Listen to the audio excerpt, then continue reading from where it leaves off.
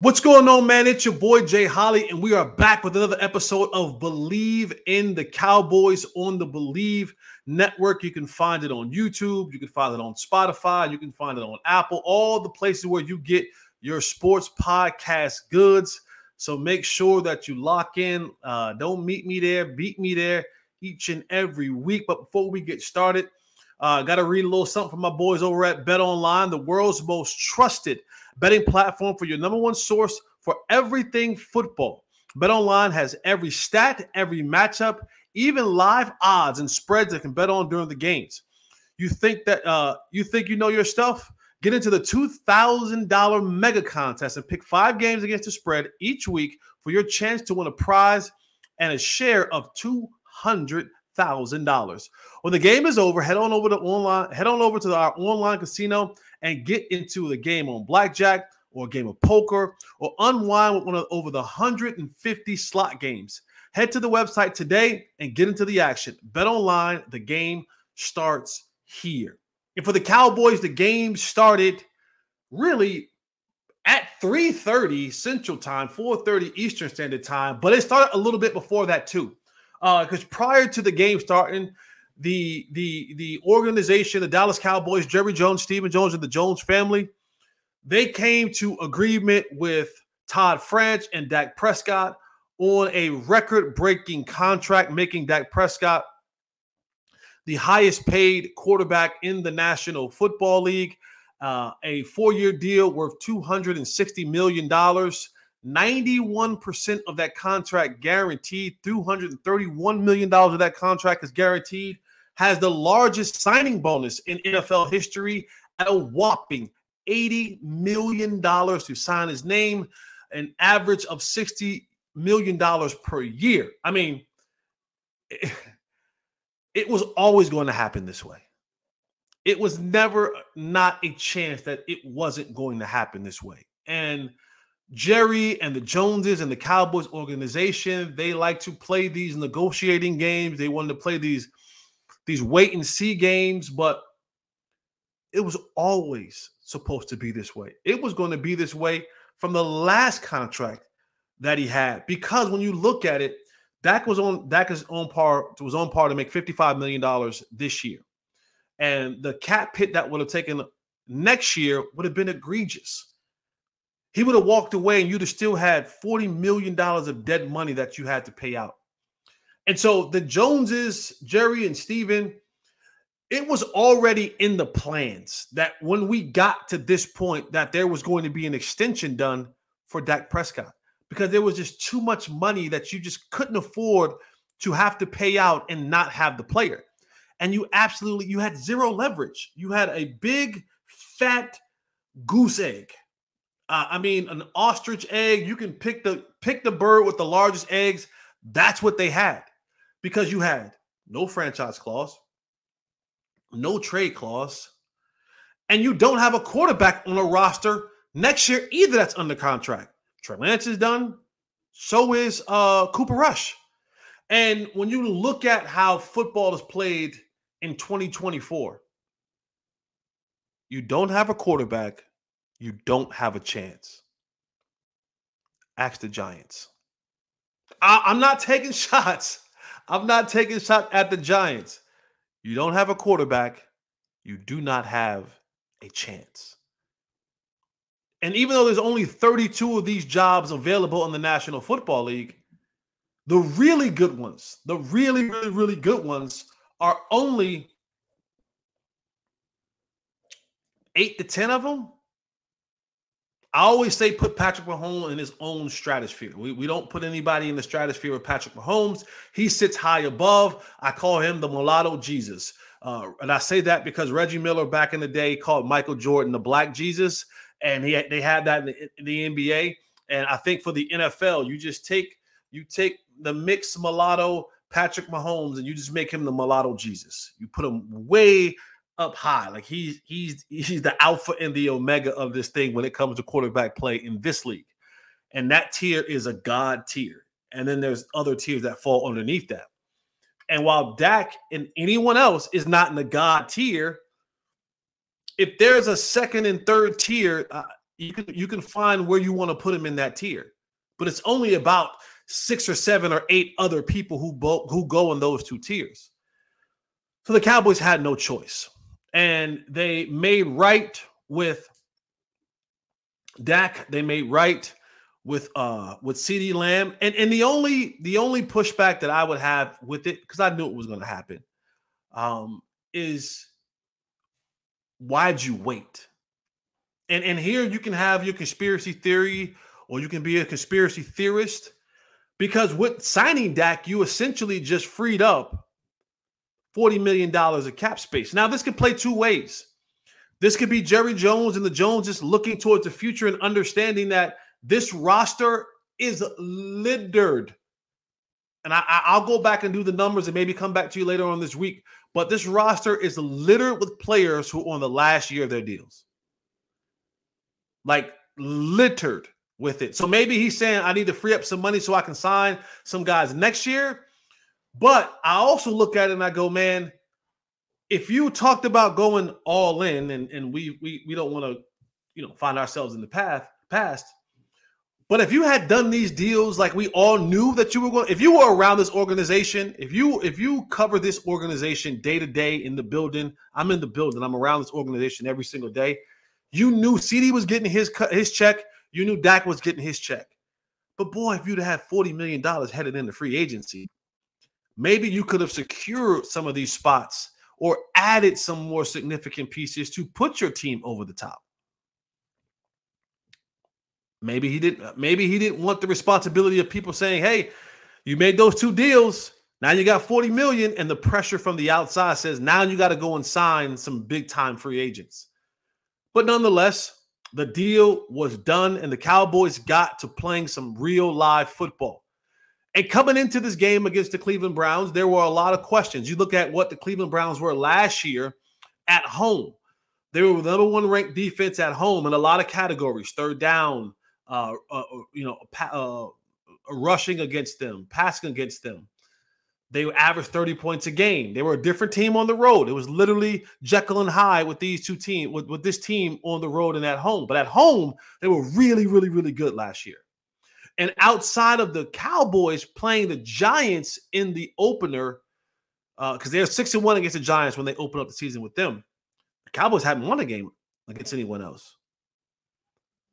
So you start factoring all these things in, and you think about, boy, we have a young left tackle, we have a young center, and this defensive front. You have the reigning defensive player of the year, Myles Garrett, and there's it's easy to see that there can be some concerns in what could possibly happen in this football game.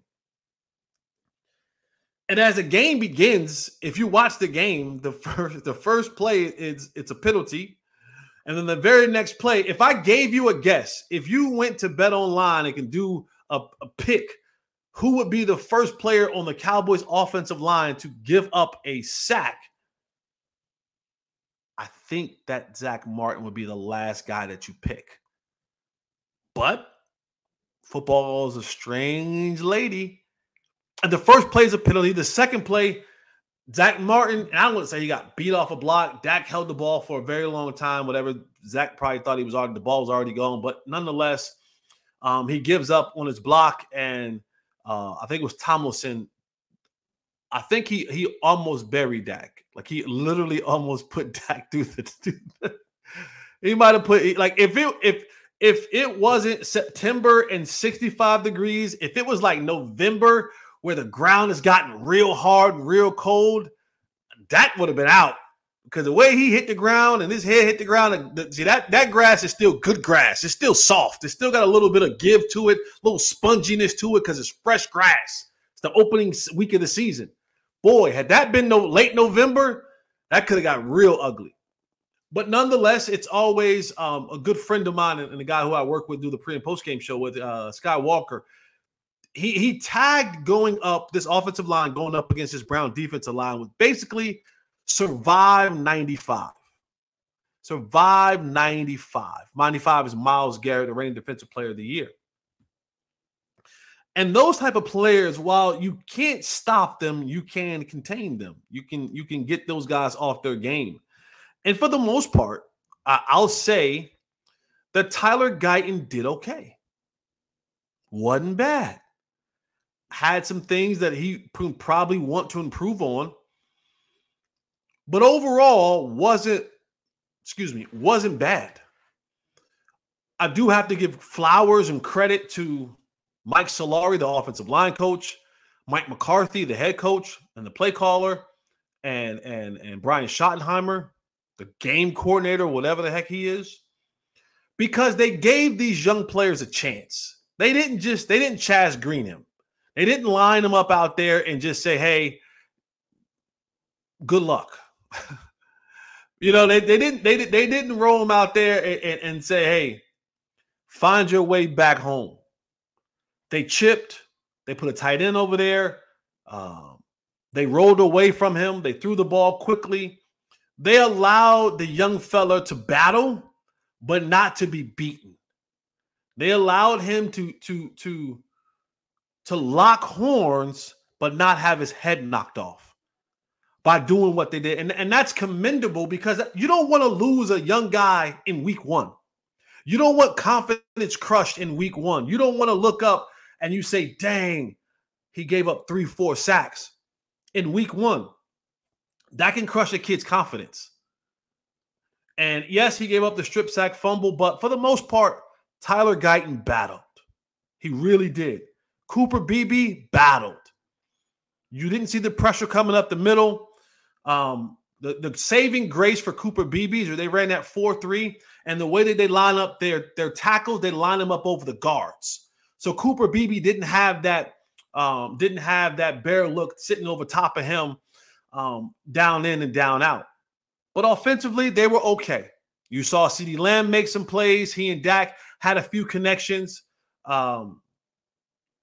Quick side note, Jake Ferguson, Ferg went down in that game. It looked way worse than it really was. Reports are that it may be like a bone bruise or a knee sprain, but the possibility of him playing this Sunday, it didn't look that way on the field and when he was walking off. But the possibility this could be the Cowboys playing coy, but the possibility of him playing this Sunday versus the Saints is still a possibility.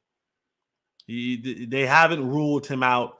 I'm sure he's going to get a treatment around the clock today, tomorrow.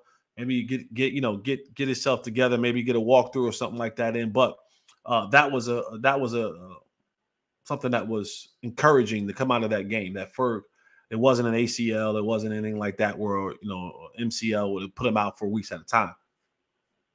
But offensively, they were okay. Still not a fan of the running back by committee. That's gonna have to they're gonna have to figure that out. I don't think that's a realistic thing that they could do this year. I just don't think so. But nonetheless, over 100 total yards between a plethora of backs. CeeDee Lamb got some carries back there as well. Dak played okay. He wasn't at his best. He wasn't as sharp. He had some good moments. He had some good throws. But, these are the type of things, and there are a lot of people who sit on both sides of the fence when it comes to should guys play in the preseason, should guys not play in the preseason. As a former player, I just think rhythmic-wise, cohesion-wise, getting out there, getting some of those live bullets get going, man. Because the intensity, the adrenaline, it flows at a different tick when you're playing with live bullets. It just does. In practice, he knows no one can touch him. He knows that, what could be a sack, he just kind of just shrugs off and still completes the ball down the field. No one hits his arm, pulls his jersey, is around his feet. No one does that in practice. So to get those live reps, even when they do things with, other teams, the quarterbacks are still off limits. So he was okay. And now this is not an indictment on Dak. I think he's going to be just fine. But offensively, they were okay. They did enough to go out there and secure the game. But the story of this game, yes, the contract is great. Yes, the win is fantastic. The story of this game, the Cowboys defeating the Browns, is about the defense. It is about the defense. You saw some stars be born. You saw some guys who were, if we're using the baby references, you saw some guys who were in the incubator for a year and finally got out the NICU and hit the ground running. The name that stands out to me the most, yes, Micah Parsons. You're going to talk about Micah Parsons, and I don't want to disregard or disparage Micah Parsons because he is the spoon that stirs this Mike Zimmer's defensive coffee. Period. He is the X-factor. He is the one that he's probably the only one that can create the kind of havoc by himself. No games, no picks, no nothing. He could just line up and just wreck you. And he had some moments in that game. He should have 4 sacks. He ended this game with 4 tackles, 1 sack, 1 tackle for loss, 5 quarterback hits. He should have had 4 sacks because he had Deshaun Watson in his grasp several times. And Deshaun, who's a powerful, slippery quarterback, slipped out of his grasp and made plays to alleviate and to avoid the sack. But the bright lights and the story of this game, Demarion Overshown. And it ain't even close. You heard the chatter, you heard the rumors, you heard the excitement all training camp long. You asked anybody who was out at training camp, you asked anybody who watched the practice at training camp, you asked anybody who was involved in anything that had to do training camp related. Hey, who popped today? Hey, who flashed today? You asked the coaches, who showed up on film today? Demarion Overshown. The kid, Overshown, Demarion Overshown, 13. Just flashing. Boom. You're just always popping up on film. And you got to see it on display Sunday, 3:30 in Cleveland. There was a play in particular that got my attention where Micah begins the pursuit of Deshaun Watson, and Deshaun Watson scrambles and breaks right, looking downfield, pumping the ball, trying to figure something out down the field. And all of a sudden, you see this blur. This white jersey that just blurs by Micah Parsons. And that says a lot. That says a lot to have someone blur by Micah Parsons. And the closing speed of Overshown, where he got to Deshaun Watson and made the tackle for loss. So impressive. Extremely impressive. I think he ended up finishing with 11 total tackles, 1 sack, 1 tackle for loss, 2 quarterback hits. This kid was everywhere. And I'll even admit, when I saw and heard about him in training camp, I thought, boy, this kid has a ton of energy. He's rangy, he's wiry, but his energy is like he's bouncing off the wall. And I'm like, boy, I hope when he gets in the game that he's able to harness. I thought he was going to be a little bit erratic. I did. I thought coming out, he was going to be a little bit erratic to start the season until he kind of found his footing. Shut up, Jesse. Shut up. Because, boy, he was good. He played a good brand of football. I was also like, there was a bunch of guys that I was impressed with. The old head, the old dog, 10-year veteran, Eric Kendrick, 9 tackles, 2 sacks, 1 tackle for loss, 1 pass defense, 2 quarterback hits. The other old dog, D-Law, 5 tackles, 2 sacks, 3 tackle for losses, 4 quarterback hits. Of course, I told you what Marker did. And another young kid, Marshawn Nealon, 3 tackles, 1 pass defense, and 2 quarterback hits. We had questions coming into this season. What would Mike Zimmer's defense be? Would this unit be able to shed the old teaching and the old ways of Dan Quinn and fully adapt and immerse themselves into the new teaching of what Mike Zim was? And I know it's one game. I know, I get it. But it looked good. It looked really good. They did their traditional Mike Zim defense. He's going to double A gap mug those guys up in there, and you don't know who's going to come from where. You saw one play where they did the double A gap blitz, and the Browns had 7 guys to protect 5.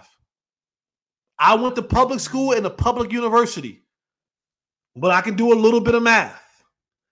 7 to defend 5 means the 7 guys should win. Well, this is what Zim wants to do to you. He wants to be able to make the offensive linemen when they mug up, when you see those 2 linebackers standing on both sides of the center, that's the A gap, left and right. Wherever the center is set, the gap to his left, the gap to his right are the A gaps. And Zim put both of those 2 guys in those A gaps, and then at the snap, you don't know if they're both coming that through those A gaps, or is one coming through the A gap and the other one's dropping? Are they both dropping? Are you sending one through the A gap in the corner? You don't know. So you try to confuse the count. The Browns had 7 guys to block 5. And they confused them. Micah Parsons got the one-on-one, created the pressure. Got Deshaun Watson to flood the pocket, moving to his right into the grasp of Tate Lawrence for a sack. It created 23 pressures on the quarterback. They had 60 total plays on offense. The Browns. 23 pressures. Deshaun Watson looked erratic. He looked distressed. And that was all because of Mike Zim and his defense and the players that he put in position to succeed. The young kid on the outside, Carson, should have had 2 interceptions. Kind of goes back to his college days. He had a bunch of starts, a bunch of PBUs, 3 picks. And then I saw why. But I believe in you. I believe in you, Carson. And Al Harris, I trust. We can get those hands right. Oh, a great welcome back for Trayvon Diggs with the tip drill interception. Defenses love tip drills and overthrows. Not the Nelly type tip drill. Not that tip drill. Not that tip drill. But while some of them might. Some of them might like the Nelly tip drill. But not the tip drill that I'm talking about. I'm talking about tip drill, not tip drill. I know some of y'all partake in those activities. No judgment from me. I do not. And no, I don't want to go in there and get the wings either. But overall, this defense was the story. It's only game 1. I get it. I hear it. I understand it. It's all I got to go off of. I don't have 40. I don't have 40 games to go off of. I don't have 10 games to go off. I don't have a dozen games. I got 1 game. I got 1 game on record that I can go by that showed me what this defense is. And so that's how I'm going to evaluate it. Now, we'll revisit this thing 10 months from now and go, this defense either continued on the surge of the way it was and continued to build and build and build and found itself at the top rankings of the defense in the league, or it regressed. But as of today, where we stand today, defense showed up. Defense showed out. And the challenge will get greater and greater and greater every single week. But right now, the Zim signing looks good. And again, I know that there are a bunch of optimists over here that says, right on, Jess. And then there's the rest of the pessimists over here that says, you know, Jess, you got a little too much dip on your chip. Slow down. It's only 1 game. It's just the Browns. Hey, that's all I got. That's all I got. I can't give you what I don't got.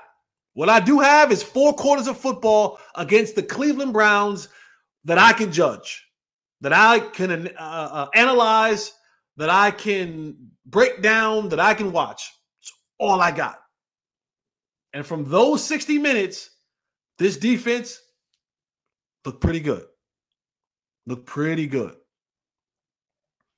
A lot of if that was going on in this defense after game 1, less iffy for me. Now, sports, football, fluid.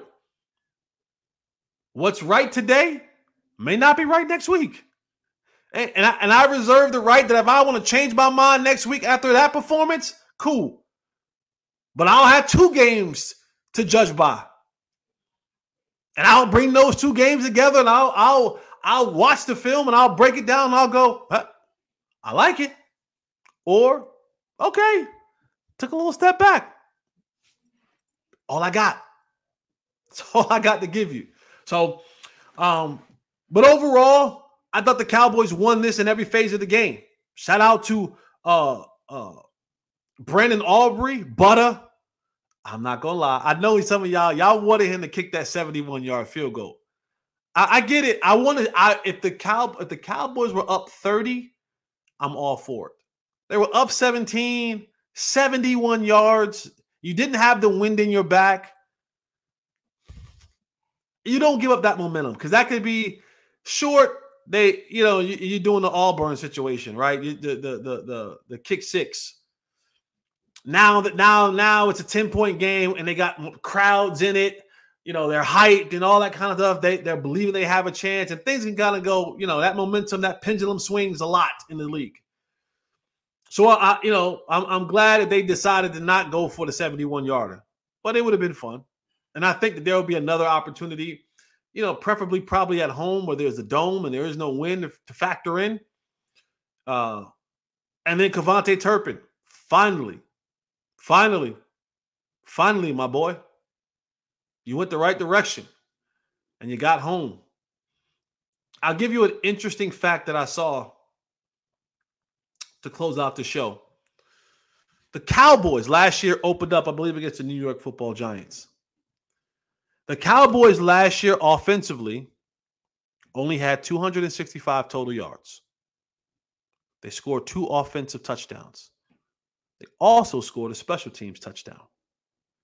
Take a wild guess. Opening game this past Sunday against the Cleveland Browns.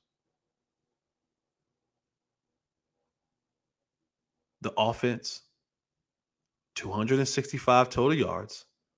They scored 2 offensive touchdowns, and they scored a special team touchdown. It's an eerie situation. I don't know what I don't know what it means. I don't know what it means. It could be 12-5 and losing the first round. It could be the mojo, fojo, blojo that takes the team. I don't know. I just thought it was an interesting fact that literally on the 2 opening days, 1 year apart, that they had the same exact total stat line offensively. They scored the exact same amount of offensive touchdowns, and they got a special teams touchdown. A little spooky to me, but all right, man, that is my time. I'm tired. I'm tired. I had a great weekend in Chapel Hill, celebrated an absolutely tremendous event, 20-year reunion of the 2005 NCAA men's basketball championship. That's right.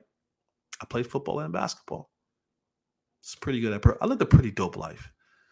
I cannot complain. I live a pretty dope life. And I hope that I have 40 more years of living a dope life and doing things that people only dream about doing. But I got a chance to get with the guys, and what an amazing time. And then I stayed up 2 nights in a row. I'm a 9:30 in the bed kind of guy. I stayed up to like 1, 2 o'clock in the morning, just shooting the breeze with the fellas, like old time, like we were old college kids again. Friday night, Saturday night, and we didn't go out to no club or anything like that. We were just we were at the hotel that we were all staying at and just had a darn good time. 2 nights in a row, up late, up early for activities, and then I had to jump right on a bird, fly back to Dallas Sunday morning to get myself right for my pre- and post-game show. I'm tired. Got up this morning, Got my workout in. Your boy's tired. So I'm out of here, man. Remember, to check us out, Bleav in the Cowboys on the Bleav Network. All with your Spotify, all other places, YouTube, Spotify, Apple, all places where you can get your podcast from. You can listen to me, or you can look at me. Either way, I'm fine with it. But I am pretty easy on the eyes. So, if that's your thing, sure, have at it. But that's my time, man. I'm out of here. Hope you all have a great day, night, time, whenever you watch this. Just be great, and whatever you do, man. Always remember, eliminate the contingencies. I'm out.